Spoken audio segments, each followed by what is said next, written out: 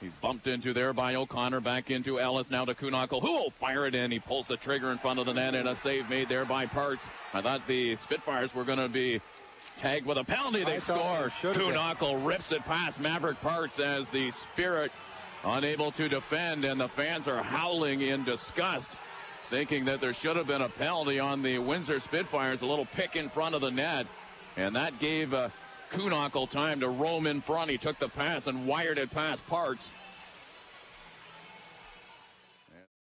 Locke gets it back into Cassian. Cassian and Locke. Little give and take there, but it's finally stripped off their stick, and here comes Vincent Trocheck.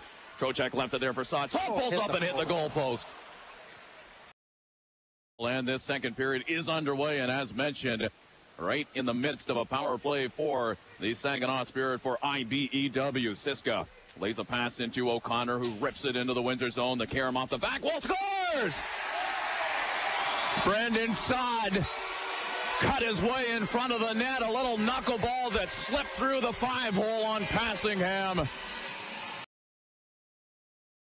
The battalion. Now we're going to get a scrap here. It's going to be Sartoretto and Khokhlachev. Sartoretto comes back with a right.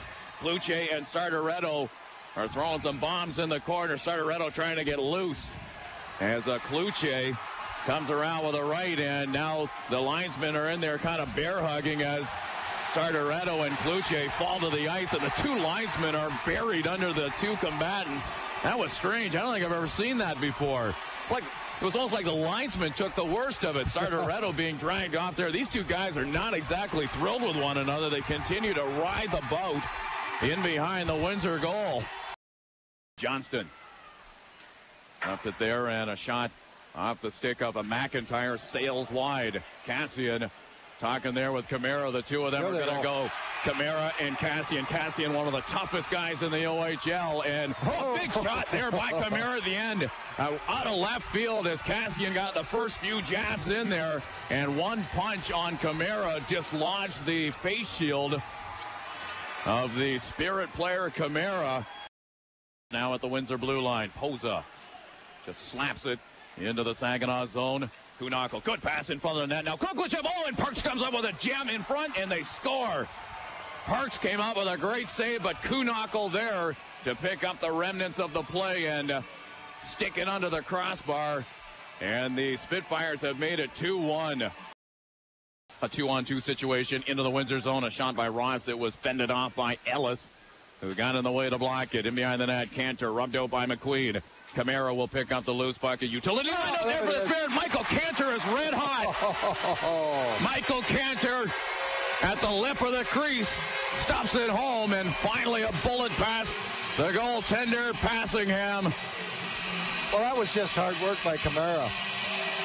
Michael Cantor, the recipient of the spade work in front, as Ross Cantor and Kamara, who you mentioned, all very industrious in front of the net, and Cantor swoops in to make it 2-2. In there against Trocheck off the draw. Cassian nearly sidestepped Trocheck en route to the front of the goal, but he's denied, and here comes Saad in the other direction. Brandon Saad looking for the wraparound play as he slips it in front of Trocheck. What a play in front by Saad, and Trocheck wired it wide, but Saad, he sends it around the boards. Dunnett could not hold it in there again, and Cassian is back to pick it up. Down to 15 seconds left to go in regulation time. The Spirit and the Spitfires as Johnson breaks. It scores! Johnson with a shot from the left wing side that handcuffed Parks. And the Windsor Spitfires celebrate their third of the hockey game with 12 seconds remaining in regulation time.